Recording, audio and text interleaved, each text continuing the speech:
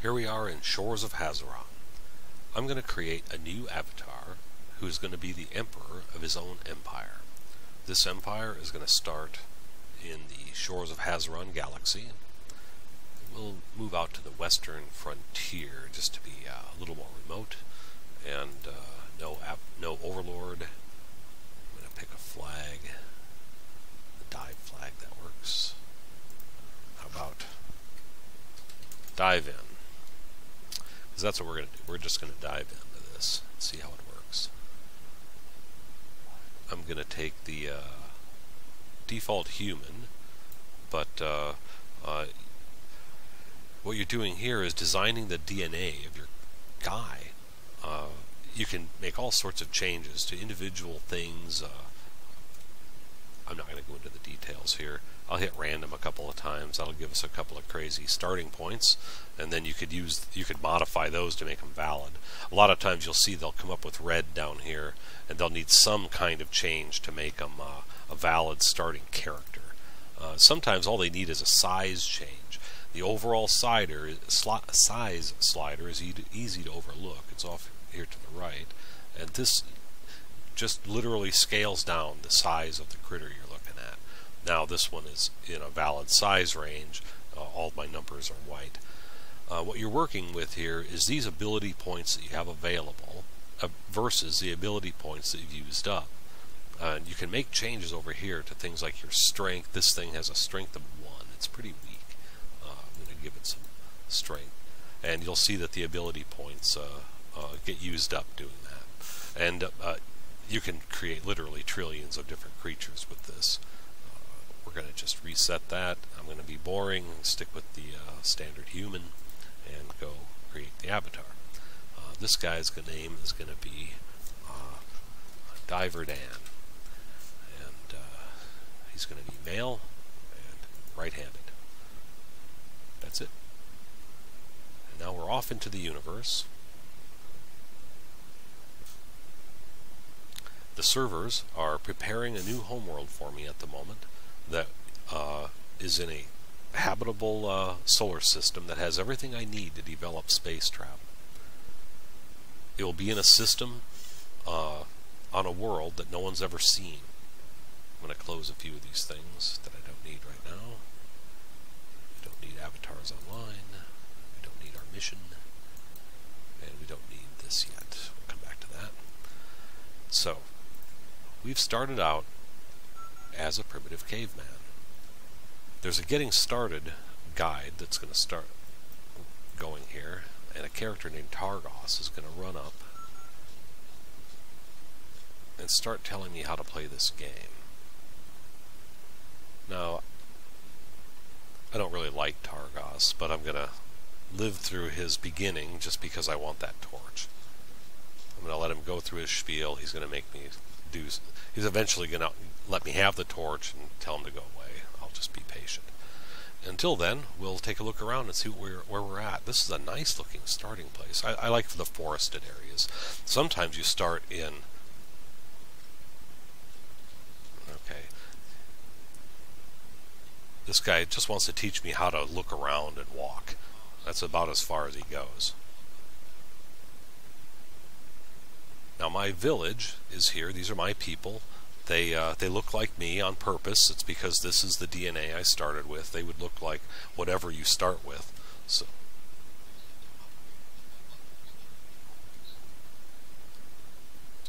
don't mistake them for some wild creature when you start up, because you picked a wild looking creature as your starting character.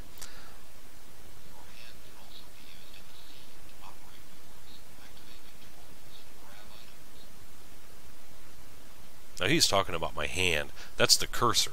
If I just right click, it gives me this hand cursor, and I can use that to operate all my stuff. And right click again, and you're back to walking around.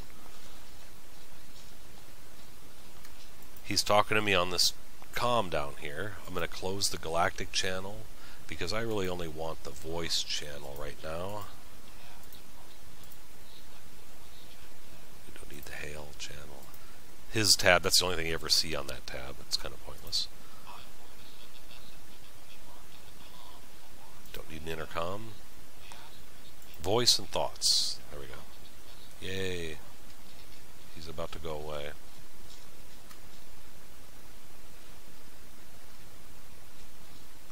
He's teaching me that messages on the comm sometimes show up with this symbol, which means that I can click it and something might happen.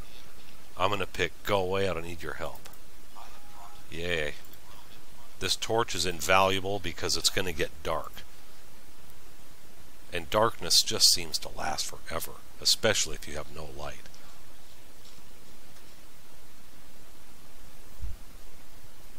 He's still following me, but he's going to stop in a minute. I think he's done talking to me. Yeah, bye.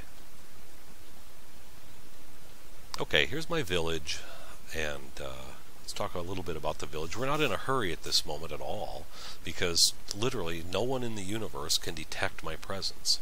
And so I'm just this primitive indigenous people living on this planet. As long as I'm in the area of this village, near this fire, and among these tents, I'm reasonably safe from wild animals. And so I'm going to stay right in this area, because sometimes the wild animals in your environment are very vicious. Let's talk about our village a little bit. It's useful and helpful. This man standing next to the, or person, it could be a woman, standing next to the fire is the village healer. If you speak to the healer, the healer will heal you if you're hurt. And the healer can also cure poison. So, but that's as far as his primitive healing skills can go. One of these tents is the closest tent to the fire, and that's going to be this one. In that tent, we're going to find the village elder. Now, this person is always present, and they have bits of wisdom to tell you, and will sometimes reveal the presence of interesting things on the planet if you're patient enough to listen to them rattle on a few times. The adults of the village will often tell you about interesting geological features in the area, and kids are of limited use. Now let's go talk to this guy. I'm going to walk up to him and I'm going to say hello on the voice channel. Now there's a hotkey for this, but I'm doing this painfully slowly just to show you what's going on. We'll say hello, and oh, that's Targos, never mind. He's actually not a villager. He's sent from somewhere else. He just happens to look like you. He is not indigenous to the planet. He came here. And now this person is indigenous to the planet. I want to make sure only one person's in my general field of view when I say hello. Otherwise I'll get answers from lots of people. What did he say? Some rocks, okay, he tells me he's seen a meteor. Alright. Let's talk to the village healer.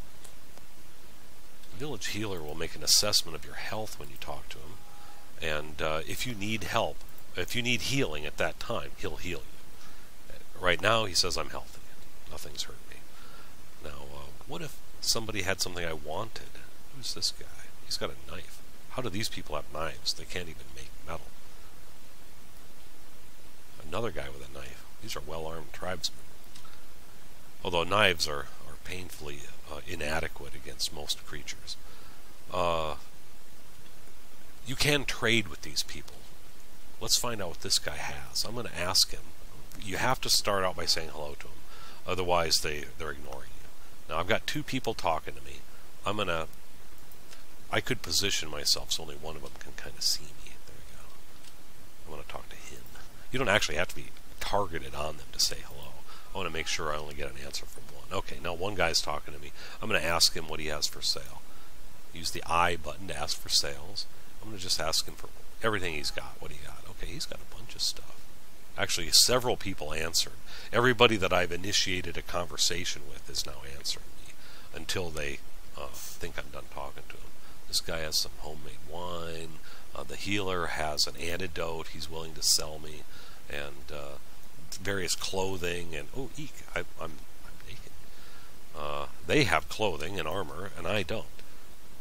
They want money for this, but I don't have any money. What do I have? Basically nothing. I have a knife, a piece of paper, and a torch. Now, I haven't dwelled on this piece of paper. This is if you look at the tooltip on it, it'll give you some tips on how to get started. But otherwise, I'm going to ignore it. In fact, I'm going to see if he'll give me anything for it. Can I get those eggs for this piece of paper? You can barter with these people. You don't really have money yet in the game, but the money gives you a sense of the relative value of things. I'm going to make him an offer for these eggs. I'm going to right click on the eggs, and I'm going to say offer a bid. He wants, the nominal price for this egg is 35 chronos. That doesn't mean that's how much he wants. That's what the nominal price is. And I'm going to, instead of offering him chrono dollars, which is the money of this universe, see what this piece of paper is worth. I'm going to give him one of them. It says this thing's worth 5 chronos. Well, that's not much. I no way want to give him my torch or my knife. Maybe I can go find something that he'll trade me. Now remember, we're just kind of enjoying life as a as a primitive caveman at the moment, because we're not in a hurry to build a civilization. And some of this is illustrating the mechanics of how this universe works. I'm going to go over here. What's this interesting looking rock here? I'm going to look at it, and there's a button on the keyboard. It's the top left one on my keyboard. It has a little back tick, quote, and squiggly mark on it. If I just hit that character while I'm looking at something, it tells me a lot of information that is enough to pinpoint this spot in the universe. If anybody in the game saw this message, they could come to this spot and find this piece of crystal. If you, when you push that little tick mark, the message is broadcast on the thoughts channel. So only you hear it. It's in your thoughts. But if you push the shift key when you push that button, it broadcasts it on the currently selected communications channel, because sometimes you want to tell other people that information. Okay, that should have spoken on the voice channel. It did.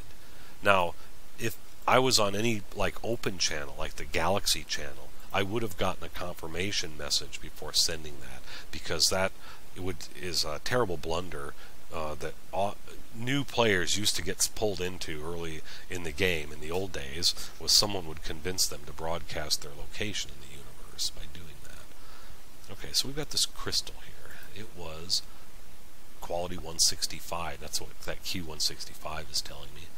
And I'm going to click on it with my hand, and I foraged the ground cover. I missed the crystal somehow. They overlapped or something. Now it still thinks I'm after the plants. How can I click? I got a crystal. Okay, there's my crystal. I'm going to right click on this crystal and see what I got. I'm going to inspect it.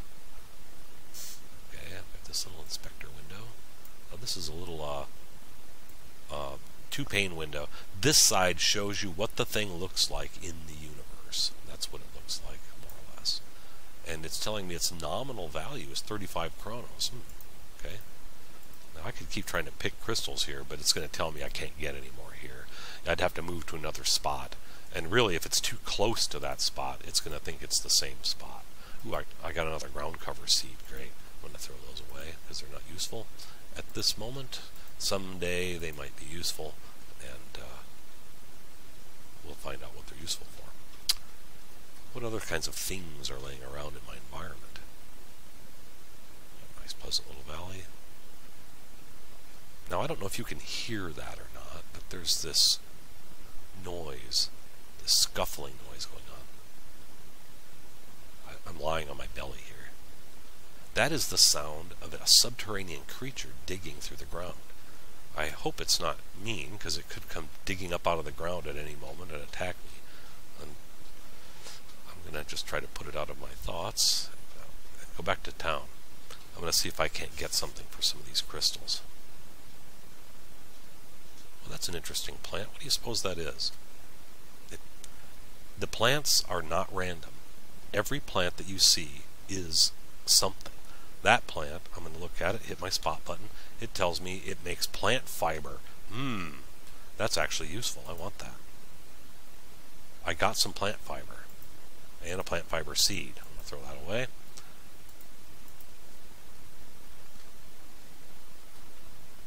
With plant fiber, I think I need 2. I can handcraft that into some fabric. I'm going to try doing some handcrafting here. I might normally do this in town, in my village, where I'm not quite so vulnerable. There's textiles using plant fiber. That's what I want to make. And it says I have 1 of 2. So I need another one. Oh, there's 2 of these plants. I'm going to go try picking off of this one. I got another one. Excellent. Okay, so let's make a textile. There we go. I'm going to push the button, and I handcrafted a textile.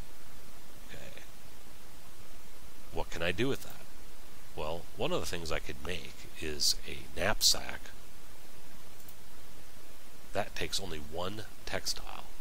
I could make a backpack using textiles, which holds a lot more, but it takes 2. And I kind of need something to carry things in right now. So I'm going to go ahead and make this knapsack. It takes 1 textile, but I can't make it yet. How come? On the right side here is a list of things that affect the process that you're going to run. In this case, a sewing needle is required, and I don't have one. A sewing needle? Where the heck does a caveman get a sewing needle? Well, you handcraft one. How do we handcraft a sewing needle? I can make it out of a bone or a log. Alright. Logs should be easy to come by in the forest, and they are. You'll find that the most common tree in the forest that you see is going to produce logs. If you go click on the trunk, you're going to get something from it. And in this case, I got what? Oh, a poor log, and I dropped it because I don't have any room to carry it. Okay, that's why I wanted that knapsack.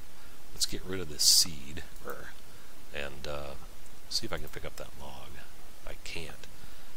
Let's move some things around. I'm going to move this crystal to my belt at my waist. Now I've got a free hand. I'm going to grab this log. And it's starting to get dark out. Well, that's cool. Nice sunset. Beautiful. Whatever that is going on in the sky there is kind of cool looking. Alright, I'm going to run back to my village. I'm going to do a little handcrafting. And maybe a little bartering. Now some players are in a big hurry to hurry up and get their things going so that they can get a spaceship. And there just isn't any reason to be in a big hurry. Take your time. Okay, we're back in our village. We should be safe from those things out there. I don't see anything moving yet. They're there, though. Okay, so let's go back to our handcrafting task. Let's make our knapsack. Oh, I have to make my my sewing needle out of a log. I could have made it out of a bone too, but luckily nothing has died right around here, like me. And there we go. It was that difficult, and now I have a sewing needle. I'm holding it in my hand. You have certain body positions you can carry things. The backpack is the back of your body or your torso or whatever you have in lieu of a body as you whatever race you are. Okay, so I'm gonna. What do we need to make now? Our backpack, little knapsack. Before I do that, I'm gonna do a general hello. How many of these people are in range? I'm gonna see if anybody here happens to have a textile. Sometimes the villagers do. And then I could make a backpack. It's just a lot bigger. What do you got? Yeah, so nothing I want. That Targos still. Yeah, he'll eventually go away. A little kid named Donies. Or Dones. Okay, kid, what do you got? Got anything? Oh, no. Had some armor. You. What's your name? What do you got? Everybody's answering me over and over again. How about you? What's your name? Rosie. Hi, Rosie. You don't happen to have any textiles, do you? I could ask specifically for textiles, but I don't mind seeing what else they have. Well, I'm not seeing any. Let's get on with this. I'm going to go ahead and make my knapsack. It's usable. Knapsack using textiles. I need one textile. I have one. The one I have is quality 51. That's fine enough for this stage of the game. Okay, we've got everything we need. Bang. We made our knapsack. There it is. At this point, I'm going to put my sewing needle in the knapsack, put my crystal in the knapsack, this piece of paper, and this knife. Oh, wait, I don't want the knife in there. I want that in my hand. Now, a weapon doesn't have to be in your hand to wield it. It just needs to be in one of your top-level inventory positions. And my torch, I'm going to keep it at the top level too, but I'm going to move it. I'm just going to shuffle things around. I want this thing on my back. There we go, and I'll carry my torch in my other hand just because. Okay. I'll get rid of this. And I'm going to use my mouse wheel to select between the things that are at my top level in my inventory list. That's these 3 items. And it would also switch between my personal body attributes. In my case, we'll come back to that. Here's my foot. It shows that I can kick things. It does up to 13 points of bludgeoning damage, and it's a contact weapon. Let's keep going. My hand, I can punch things for up to 6 points of bludgeoning damage, and that also is a contact weapon. That means I have to touch it. It's not going to shoot across the room at it or anything. I can also bite. I have teeth. I can bite for piercing damage up to 5 points, and it also is a contact weapon, which means I have to actually get up there and bite them. Now, you really don't want to attack your villagers because you develop a reputation with them. They know who you are, and they'll remember you. If they hate you because you murder one of them, you are not welcome in the village anymore. And that will eventually wear off, but it takes a long time. Time is the healer there. Okay. What other items can I wheel between? I've got my knife. Now my knife has 2 positions. You'll notice that position 1, indicated by this tiny little one down here, shows these 2 icons. One of them is, it's kind of hard to see, one of them is a little, let's kind of look at that. One of them is a little cow head sort of thing with a leather on it, and the other one's a little cow head with a stake on it. With this knife, in that position, it will carve carcasses up into leather and meat. But in that position, it doesn't work as a weapon. Don't wield it like that and try to kill an animal. You won't hurt it.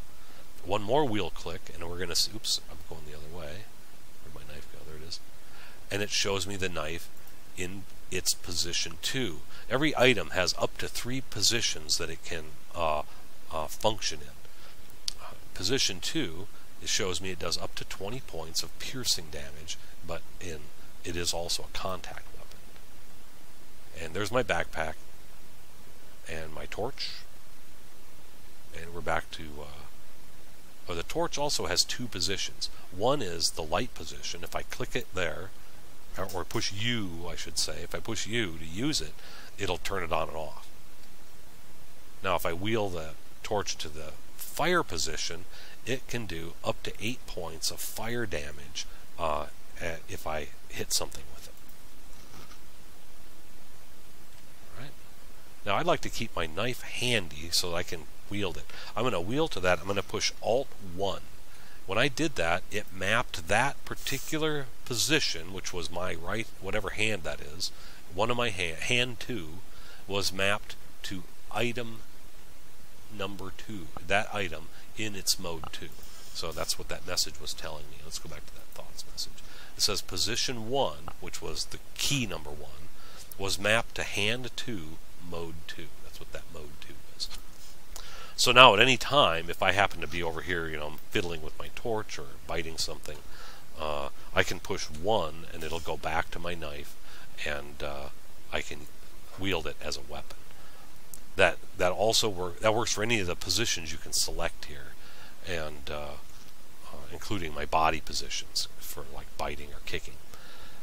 When you are riding a riding animal, that riding animal's body weapon attributes also become available in your list of scrolling options. So if it has, you know, laser beam eyes or something, which it doesn't exist, sorry, if it can shoot lightning from its eyes, that would show up as an option down here. So here we are, nighttime in the forest. This place seems to have some glowing things. The pink there, I'm pretty sure, is going to be some kind of a plant. Let's go take a look at what's going on here. Well, it is. What sort of plant is that? Ah! One, I want my knife. Now, when who got hit? Me or him? Oh, me. I'm going to hit him in the leg. I hit him. Okay. Okay, my health bar in the bottom left of the screen is getting lower. Now, in order to hit him, I have to see that little green bar. And you have to be close enough. Oh, he's hurting me bad. I'm running. Ah, something happened. I'm going to run back to my village. He should leave me alone then. Okay. Where's he at? He's moving around out there in the dark. Okay. Well, that was interesting. For almost getting killed. Let's go talk to the healer here. Hey, healer. Hello. And he healed me up a little bit. His healing is not very strong. You may have to say hello to him a bunch of times to get all healed up. And then he's done. Okay. Right. Now, I really wish it was daylight, because I'd like to see if there's an ocean or anything nearby. I'd like to go walk over by the ocean.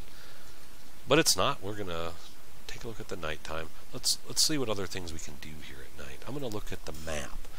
Now, you have a map of your world available to you. It's on your list of buttons over here. It looks like a little compass thing. Look at the world map. Stretch it out. This is your map. Now, it may or may not have the darkness areas on. You can turn on where the sunlight is right now, and you can see where the sunlight is. It's slow to do that, and I actually don't want to do that right now because I just want to see the map. You can wheel in on this and take a look at it.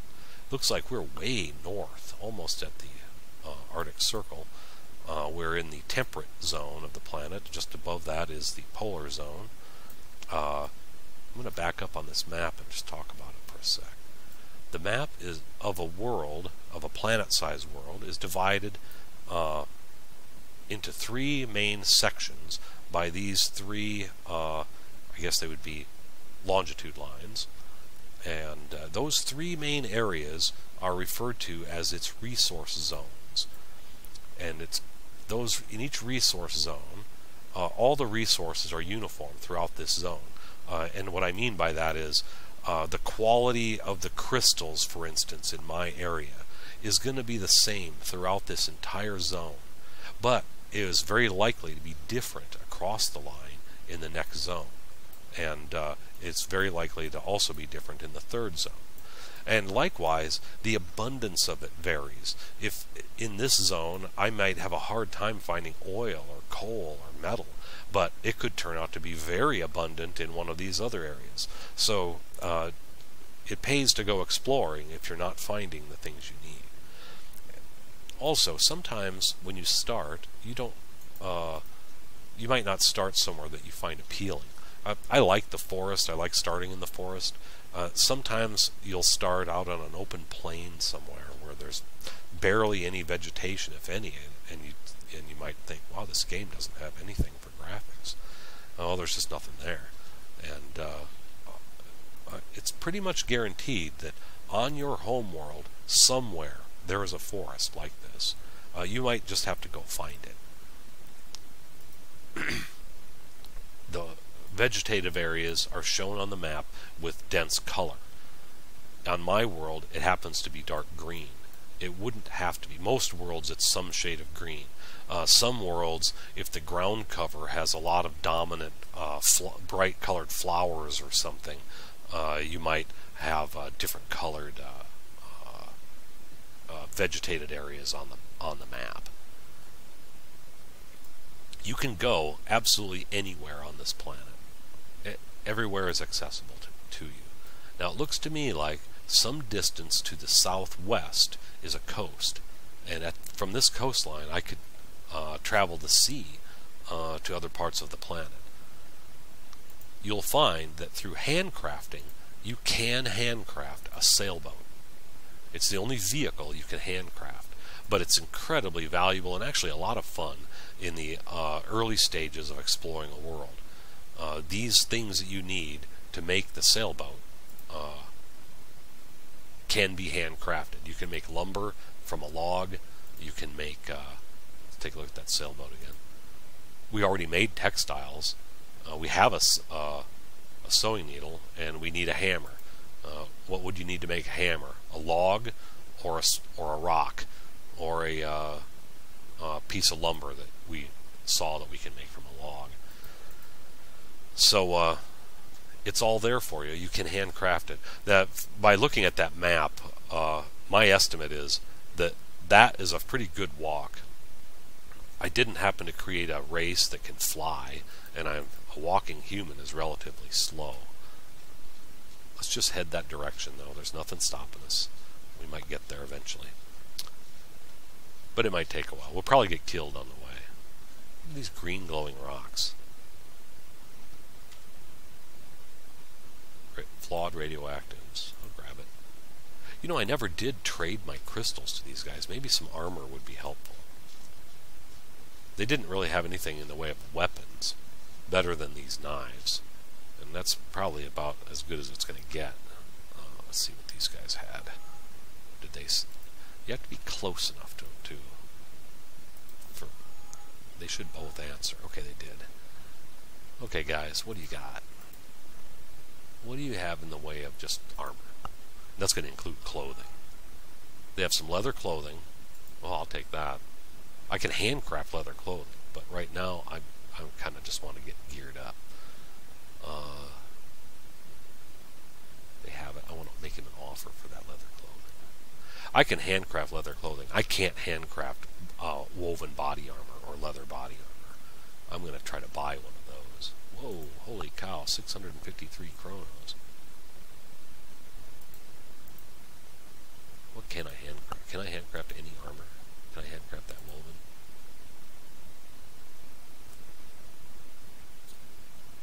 Now the idea here is that they probably have some skill that I don't, or that they were somehow able to have that.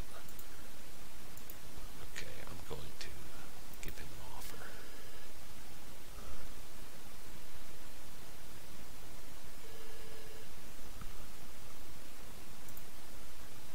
You gotta love telephones. Okay. What will he give me for this radioactive? 37 chronos. Now, this interface is primitive. I can't, it'd be nice if I could offer him the radioactives and 2 crystals, but I can't. I can offer him only, I only have 1 crystal. I thought I got 2. I bet I got it and dropped it because I couldn't carry it and didn't pay attention. Okay, so the armor is off limits. Maybe we can get this clothing. Looks like it's in my price range. I'm going to offer a bid. Give him that radioactives. I'm sure he needs it. Okay. Oh, maybe the crystal. It wasn't worth quite as much. Yeah. He traded me.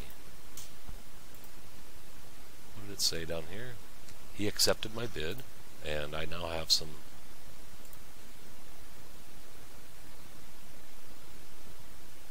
Oh, there it is. There's his accepted bid. It's probably in my knapsack. I'm going to right-click on it and wear it. Yay, I have clothes. You'll notice that down there, a little picture down in the corner. Your guy has clothes. Alright. He's got a hammer. I can make a hammer. This helmet is too expensive.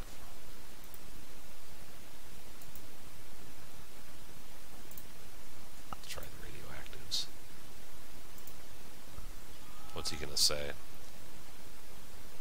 I think I offered it to the... No, one of them answered. It's not good enough. He won't take less than 116. So actually, you notice he'll take less than what its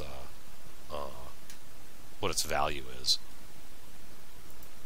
in trade. Well, I can't get that. But that guy looks like he has some eggs. Who are you? That's Nobbub. Why didn't I see that? Oh, because I only asked for armor. I want that food. There's those eggs. Bad eggs, okay. I don't want to inspect them. I just want to eat them. I want to buy them. Offer bid. Here, you'd like this nice radioactives for those cheap eggs, wouldn't you? That's slightly more than what they're worth. Okay. Alright. Well, we've got something to eat. We've got some armor. Let's head out and get slaughtered. We're heading to the southwest. And I'm running. Now, my stamina isn't too bad. I probably could have spent a few points on stamina and run a lot farther before I got tired. Once my stamina gets down to the bottom, I won't be able to run or jump. This hill's kind of steep. I'm going to have to go across. You can't just automatically run up every single steep hill. Now, is this sunset or sunrise? How much time has passed? If you watch it, sometimes you can tell which way it's going. Now, we don't want to look at the cloud movement. We're interested in the movement of the stars and planets. It looks to me like the light is coming. So it's early morning. Awesome. Shift Q. I'm going to just run. Shift Q is the hotkey for running. Now I hear something sliding through on the ground. I'm not sure if you can hear that on this video. So something is pursuing me. So I'm just going to run. I don't want to turn and look because it might catch me. It might turn out I'm faster than it and it can't catch up to me. I can hear it though. What is that?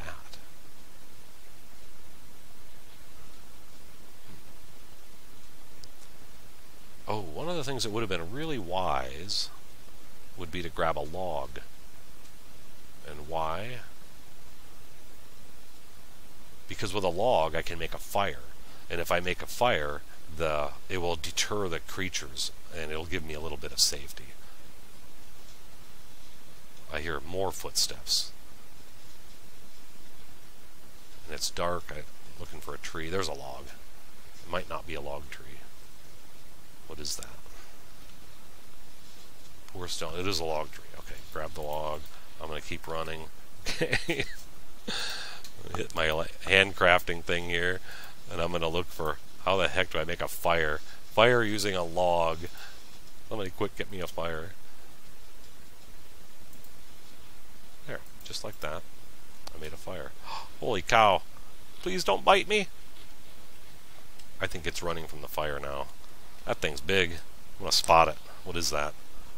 It's a big herbivorous reptilian. 312 hit points. Yeah, if it was after me, it was going to finish me off. Nice. Things are getting lighter. Very nice. This might turn out to be a good spot. I see water, but now I'm going to look at my map. There was a little body of water on the map. I must be at the end of this like lake thing. I'm not sure how far up there that went. Okay. Very curious what that orange blob is out there. It could be a very distant binary sun, but I really don't think so. It has an odd shape to it. Oh, I see. It's a moon. And there's a big, huge crater on the side. I don't know if you can zoom your screen like that, but it's really handy. That thing over there is munching away. Okay. What do we... Got the sun coming up. Are these more of those plant fibers? They are. Oh, I couldn't have planned this better. Exactly what I wanted right now was some plant fiber. And look, plant fiber. I really didn't plan that. Okay. We're at a good point right now that we've kind of seen life as a caveman on this planet. I'm not going to go through making a sailboat we're not at the sea yet. We would only sail as far as this body of water would go. We're about at the point that we might want to build our first city. A carnivorous avian, aquatic avian, with big fangs. As long as I'm by my fire, I'm safe. If I get too far from it, he might take notice of me. Now, I don't know if you can hear that. You can hear the sound of water. Oh, he's turning to come get me. Run. Sometimes you're in the water, but you can't see it. You know, you just think of it as like really, really muddy ground or something. But when you hear that, all it means is you're in the water, and it's just barely shallow enough you can't see it. Okay, he's sliding around. Here's my fire. Now, one of the things we're going to need, in fact, the one thing we are essentially going to need to make our start our city is going to be a flag, and we can handcraft a flag out of this plant fiber. I'm going to go ahead and make a textile out of it. Textiles using plant fiber. Oh, you need two. That's right. Where'd my carnivore go? I don't hear him. He probably didn't despawn. He's probably around here somewhere. If I hear him sliding, I'll run. Got some more plant fiber. I kind of moved as far as I could from where I had picked that other one because they were kind of close. It's really based on proximity more than the physical plant. Okay, there's my two plant fibers. I'm going to make my textile, and I have it. And let's make our flag. A flag is needed to found a city.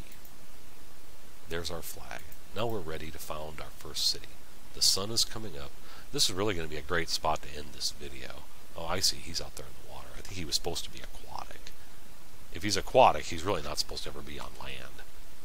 Aquatic, yeah, that doesn't mean amphibious. That means like a fish. He's supposed to be underwater all the time. He just got placed in some water that's only probably 4 inches deep. Okay. This is a nice cozy spot. We're going to end this video here. Life as a caveman in Shores of Hazeron.